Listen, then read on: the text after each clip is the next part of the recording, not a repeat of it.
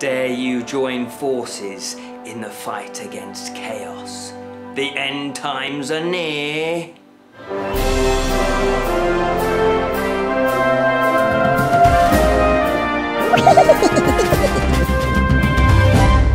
Hello and welcome to the Bottled Imp, exploring the realms of fantasy. This is the Friday Fantasy Show and this is an interview with Liam Cullen of Perchang Games.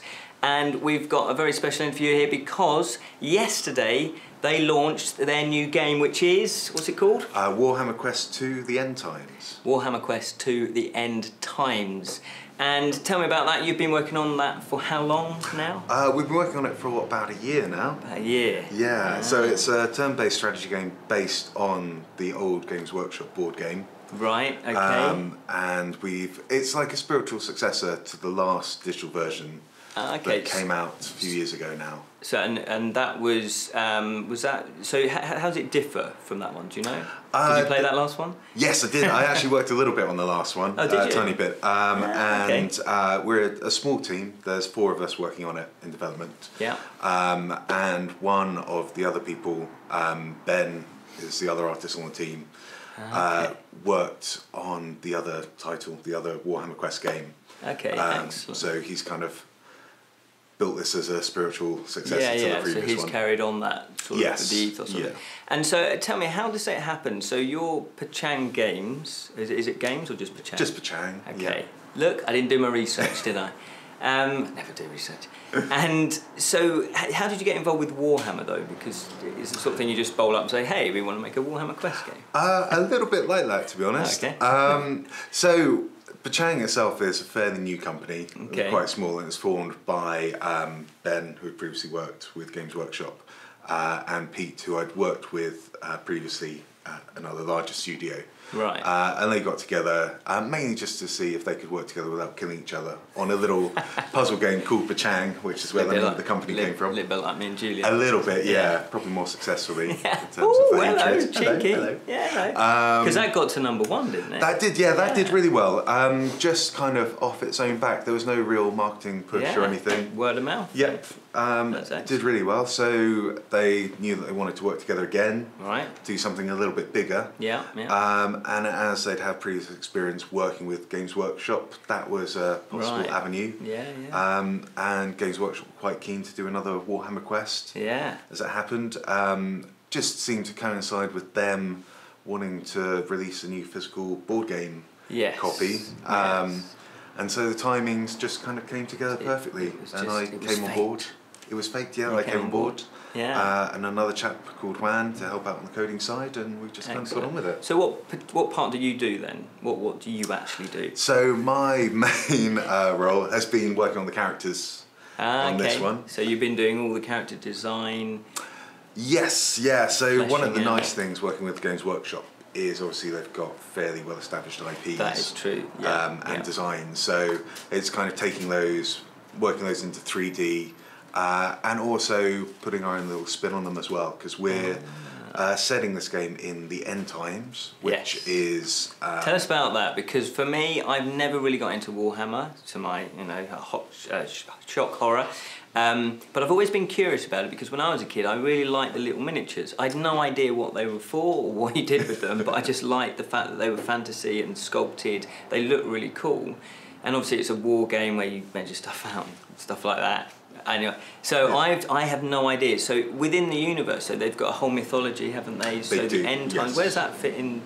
So the end times, there's kind of 3 key stages of the fantasy side of Warhammer. Okay.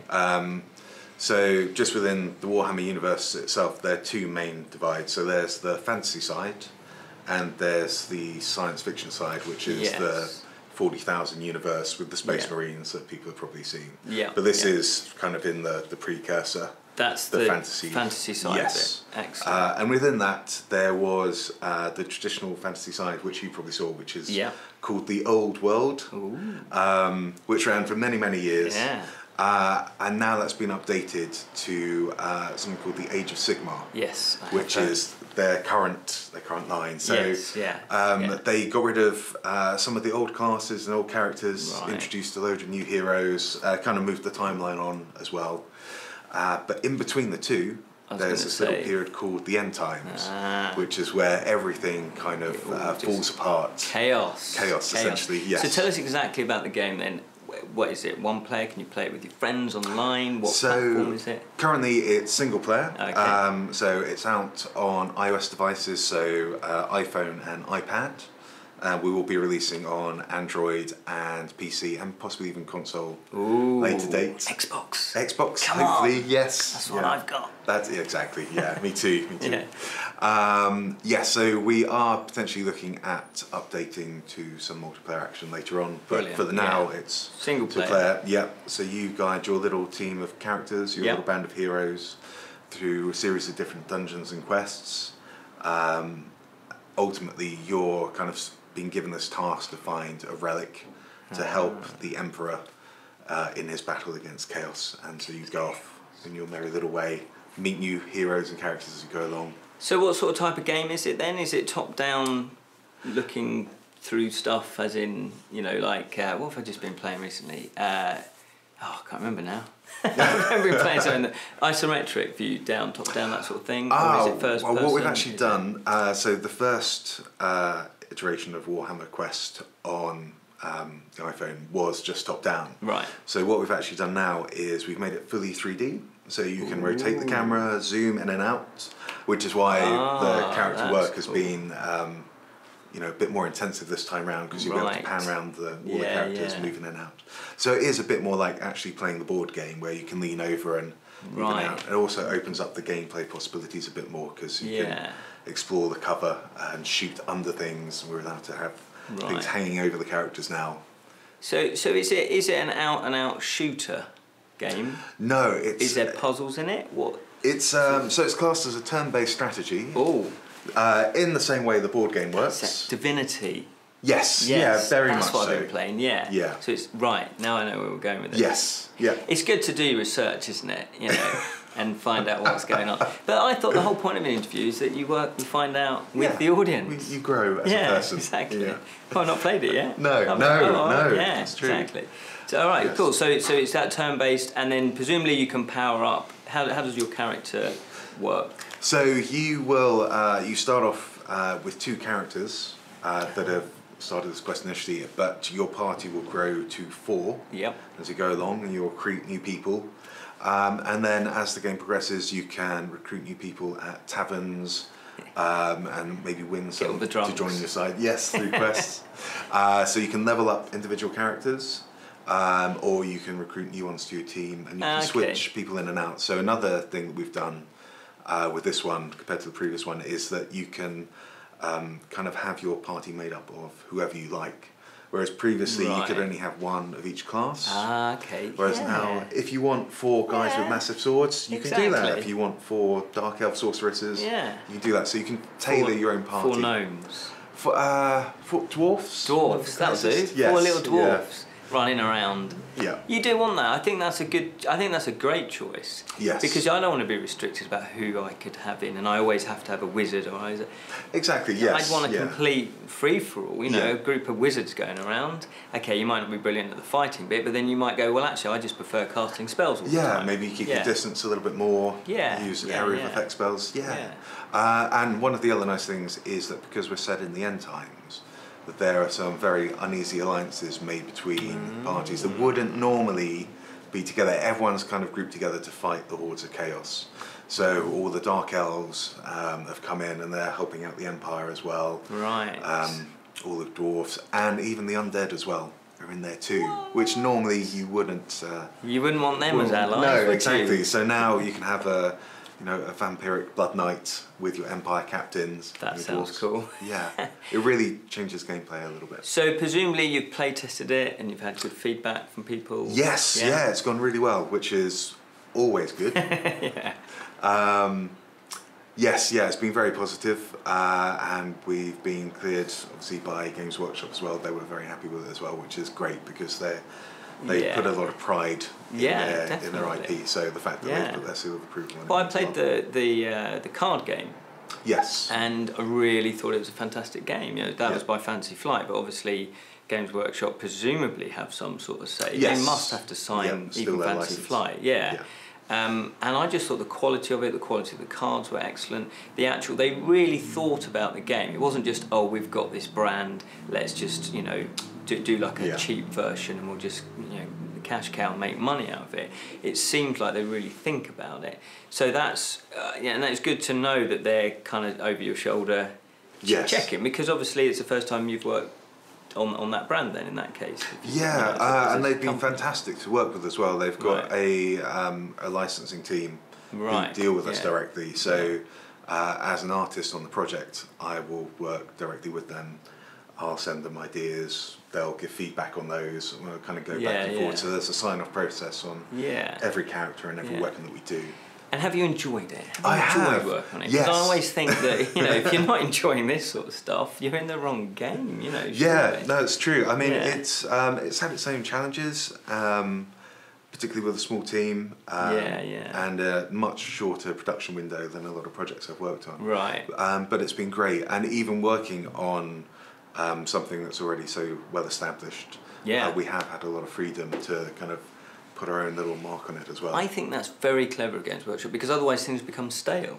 And that's why you would need to sort of go, well, actually, let's phase out an old, you know, and bring in new characters, because you've got to keep updating it, because people want that. You know, as a fan, you'd want that. You'd want, oh, look at this, there's a new Chaos Warrior, or there's a new whatever. You know, and you'd want that. So it's great that they're realising that, they're not just getting you to do what they want.